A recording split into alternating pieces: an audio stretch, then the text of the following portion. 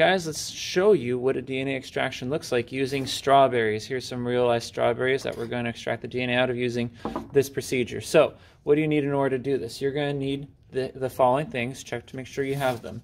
You will need 2 plastic bags. You're going to need strawberries, of course. You're going to need a cup for measuring your soapy solution. You're going to need a cup for measuring out your alcohol. You're going to need a spoon, some cheesecloth, and then you're going to need salt in some form or another, preferably non-iodized. And you're either going to mix your own or receive a pre-mixed sample of soapy water so that you can get started the process. In this particular example, I have the soapy water pre-mixed. If it's not pre-mixed, you're going to need to follow the directions to mix it yourself. So, let's get started. First things first is you need to get the appropriate amount of water, which means if it's pre-mixed, this soapy water, you're going to fill it up until this line. If it's not super right on, that's fine, as long as it's reasonably close. Now, for obvious reasons, it's difficult to show you, but I suppose I could do that to show you it's reasonably close. Alright, a little bit of soap bubbles is unavoidable, though avoid pouring too hard and making excessive soap bubbles. That can throw your experiment off. Anyway, that is your first step. You need to get the appropriate amount of soapy water, and then to that you're going to add a 1/4 spoonful of salt. 1/4 spoonful looks approximately like that, and that'll do. What you then want to do is make sure that salt is mixed, because at the moment it is not. So you want to make sure that it is going to be evenly mixed with the water, and you do so by simply swirling it like this. Not too hard, you're going to get a soapy, foamy mess, but if you swirl it decently enough, it will dissolve on its own, particularly since it's going to be sitting for a little bit until you get to the next step. So give it a swirl for a bit. Alright, we'll set this aside. Now it's time to get the strawberries into your bags. You need to use these in order to mash these up. You won't get any DNA if you don't mash these up first. So it's time to get the strawberries into the bags. Okay, here we go. Got 1 strawberry, got 2 strawberries. It's okay if a little juice is left behind. There's going to be plenty of DNA in there. Okay, so let's move this out of the way. They're a little warm because I had to unfreeze these frozen strawberries using the microwave. But nonetheless, what you want to do is make sure to get as much air out as possible. So I'm squeezing the air out of the bag. You would want to do the same. And then once you got the air out, seal it, and then we're going to get 1 bag inside of the other. You're going to want to do the same. This is just protection in case it breaks.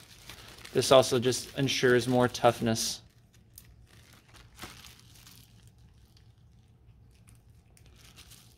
And then once you've done that, it's time to break up the strawberry. So it's time to break.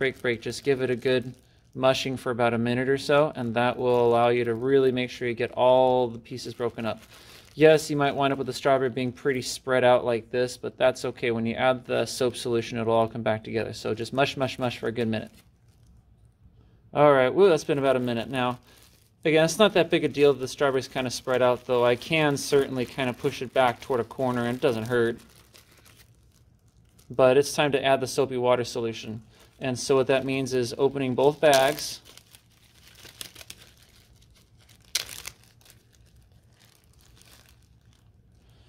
And getting our soapy water solution in there, our soapy salty water solution in there. 1 more swirl to make sure I get all the salt in there. Add it in. And then once again, we're going to squeeze out all the air we can. First from the inside bag and then from the outside bag. So I pulled the inside bag out so that I can more easily squeeze all the air out of it as much as I possibly can. Seal the inside bag.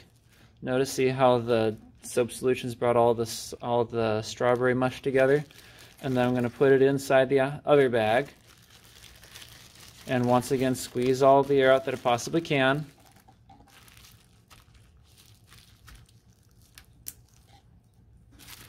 And now we've got something that's good. You're going to want to give this about 2 minutes of gentle mushing. It's bad to have, this is already kind of a lot of foam. This is more than we should have. And you don't want to make a bad situation worse. So gently mush, just giving a good mix for a good couple minutes. And with those couple minutes, that'll be plenty of time for the soap to do its work, breaking down the cell membranes, for the salt to do its work, stabilizing the DNA. etc. All right, so be gentle, but keep it moving, and most importantly, give it a decent amount of time. All right, it's been a couple minutes. This is about ready to go. So we're going to do this a little bit different than the written procedure, at least at the time of filming says. Instead of using a test tube, we're going to actually reuse the same cup for our DNA extraction. So that means breaking this open, extracting the inner bag. This bag can actually be reused by a later group. Don't throw it away. That outer bag is perfectly reusable. So it's time to extract the DNA from here, and we're going to reuse the same cup again. What we're going to do, though, is we don't want to use all this stuff. There's a lot of like the foam, the mush, the whatever that's going to get in the way of our DNA. We need to strain it out. So this is the reason why we have some cheesecloth. Now, you can either have one of the group members hold the cheesecloth in place over the cup like this to make sure that it can serve as a filter, or potentially, if one of these rubber bands is available, you can use a rubber band to hold the cheesecloth in place. So I will use the rubber band for holding the cheesecloth in place, more or less. All right, like so. Now, regardless of how you've got the cheesecloth held in place, whether it be by hand or with rubber band, what comes next is going to be the same. You need to get the contents of that cheesecloth, or rather, you need to use that cheesecloth to prevent some of the contents of this from going over. More specifically, you want to capture the liquid, but not all the gunk. So we're going to pour it gently, very gently, onto the cheesecloth. Slowly, give the liquid a chance to go through the cheesecloth. All right, all that gunk, we want it to get stopped by the cheesecloth. But we want to make sure the liquid has a chance to go through. Pour this out too fast, and you're going to have a mess all over your tabletop.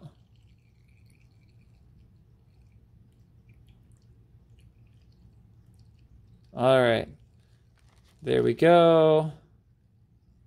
That's that. This is now trash. Put this in the trash.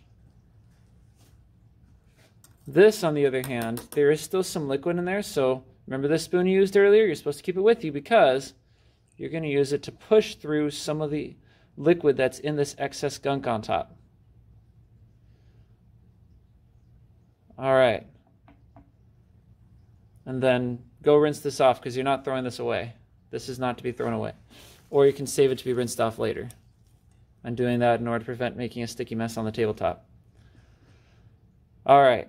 Now, once that's done, what you have is strawberry juice on the bottom, plus salt, plus soap, and then gunk on top. The gunk on top and the cheesecloth, it's trash. Throw it away. This is what you're going to do your experiment with. So off comes the rubber band that I used for this particular case. Definitely don't want to throw that away. I want to keep that. This is trash. Goodbye. And then the next step comes with this. Next step, now that you have this, the DNA is in there, but it is not yet visible. You need to make it turn visible using alcohol. More specifically, cold alcohol helps even more. So you're not going to use the big thing, of course. You're going to use this to bring the alcohol to your station where you will do the extraction. Now, you're not going to fill this entire cup with alcohol. Actually, you're going to fill it about this much. Okay, roughly up to the bottom of the letter O. So that means getting a reasonable amount of alcohol in there. So we're talking about somewhere between a third and halfway full for the cup. All right, so this cup is about, actually that's more toward the top of the O, but that's okay. So roughly halfway full is what we're looking at. And that's fine. So now you're going to pour this into here, but not direct. Tilt it sideways, 45-degree angle, like this. That's a roughly 45-degree angle. And you're going to very gently let the alcohol flow down the side so that it forms a layer on top. Here we go.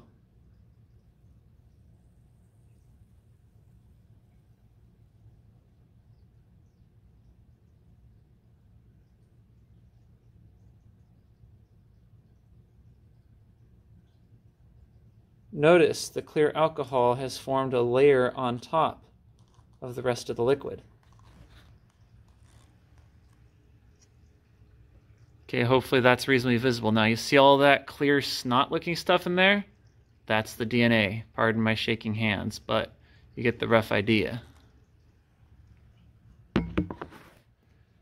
So this is the reason why one of the things you want to have is a toothpick, because that toothpick allows you to actually touch the DNA. It is that stuff that's kind of like, it's very stringy and sticky. It's clear and colorless. It's sitting on top, right where the two layers meet, and it's going to trap a lot of the bubbles of gas that are dissolved in the alcohol. So that makes it even more visible, and that this is it. This is the DNA right here. Let me pull it up again for a side view. Yeah, see that? Looks like snot. That's DNA, all right. It tends to trap a lot of those little like bubbles of gas. It's gas that's dissolved in the rubbing alcohol. So let's capture some.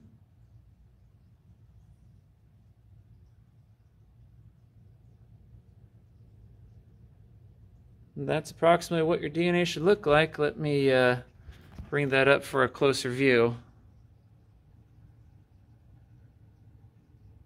I get it's out of focus, but you get the rough idea.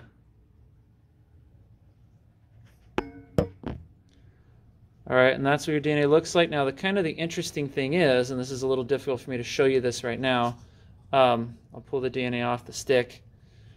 There's plenty more DNA in there. What you saw become visible here was just the stuff that's at the very top layer. So if you dig down in and kind of like pull it up, you'll actually get very small amounts of additional DNA coming up from it. I can see already just a little bit kind of hanging on there. So there's plenty more DNA to be had in there.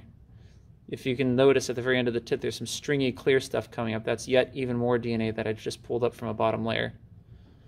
All right, so that's what your DNA looks like now, or rather the strawberry's DNA looks like.